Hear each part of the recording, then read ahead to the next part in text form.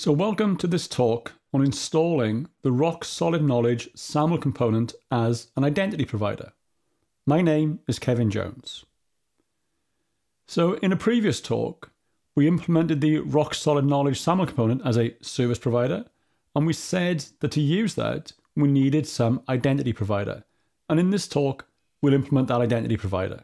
And we'll implement that as part of IdentityServer. So to create a SAML identity provider, we're going to use IdentityServer. So I need to create an instance of IdentityServer. So to do that, we are going to use the Duende templates.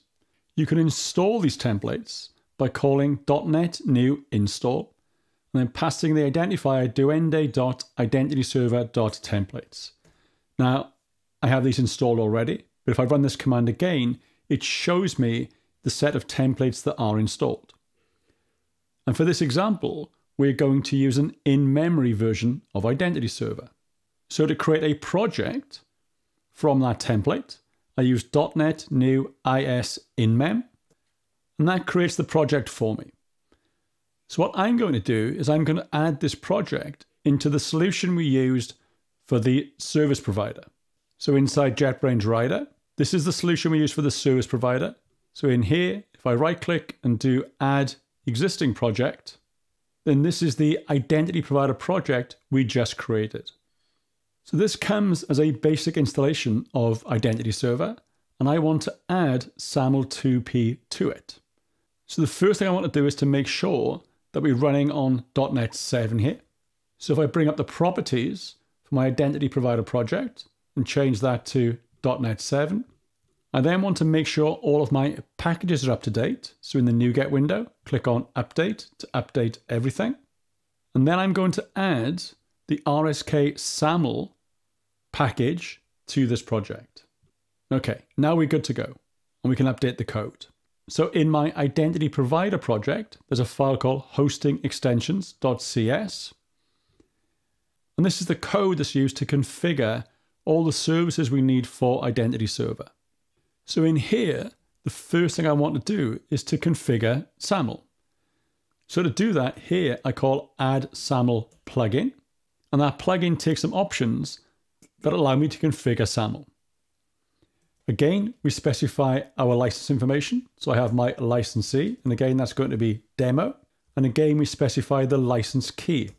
And again, just to emphasize here, you can get that license key from identityserver.com, products, SAML 2p. If you fill in this form, we will email you a demo license key that lasts for a month. And that's what I'm going to use here. So that's my license key setup. And I'm then going to set one more value, which is just a turn off signing of my authentication requests. We just set this value to false. So we also need to provide a service provider configuration.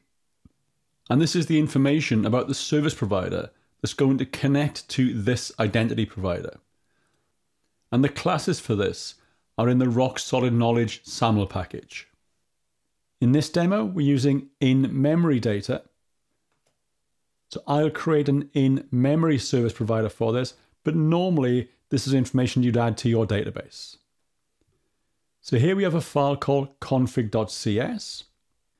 And in config.cs, I need to create another collection. So again, this will be a public, static, IEnumerable, but now this will be an IEnumerable of service provider. Now be careful here. You want the one from the rsk.saml.models namespace. So we'll call this service providers, and we'll create a new collection of service providers. So inside here, I do new service provider, and then here I can configure our service provider. And this will have two values. It will have an entity ID, and this is used to name the service provider in the IDP in this code, and then we use this name in the service provider itself. And we saw in the previous talk, we called it RSK SAML. Now I also need to give this the endpoint to connect back to. So in here, we set something called the assertion consumer services. Into this, we pass a new service. And to this, we tell it how we're going to bind to our service provider. And in our case, we're going to use an HTTP post request. So for that, we use SAML constants. And again, from the RSK SAML package, .binding types, .http post. And then we also pass in the address of the callback endpoint on our service provider. And if you see the talk on setting up the service provider, that service was listening on HTTPS, localhost 5002, and the endpoint was signin-SAML. Once I create this service providers collection here, I can then add that to my services.